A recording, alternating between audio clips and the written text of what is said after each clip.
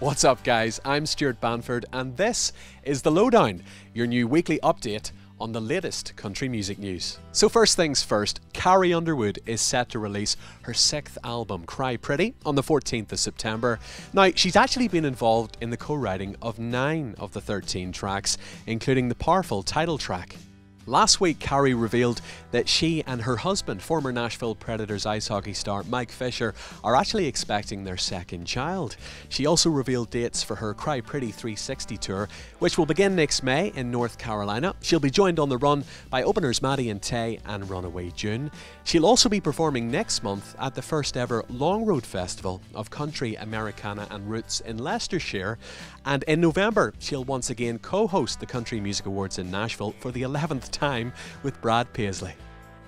Up next, an Oscar-winning actress, Reese Witherspoon, is spotlighting the success stories of women in her new series Shine On with Reese. In the latest episode, she's joined by Kacey Musgraves, who over cocktails in Music City voiced her frustration at the lack of female voices on American country radio.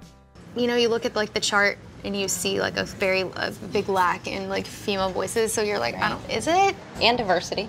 Exactly. One thing that I've experienced as a woman on this pad is that I could be meeting the same radio station people or people in the industry that a man is, a male artist, and there's an extra pressure on me to be accommodating and nice and like, you know, massage their ego. And when I don't come through on whatever their idea is of that, then I feel like my music suffers from that, as in how far it will go on the radio. Way to go, Kacey, standing up for the ladies.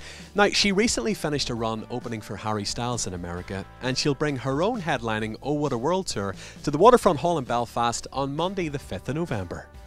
And finally, Old Dominion are set to play a charity concert at the iconic Ryman Auditorium in Nashville on September 18th. Speaking through a press release, the group's lead singer Matthew Ramsey has described it as a bucket list venue and says the group's journey over the past couple of years has taken them all over the world to some truly huge venues, but every time they come home to Nashville, there she is, and they can't wait to hit that stage.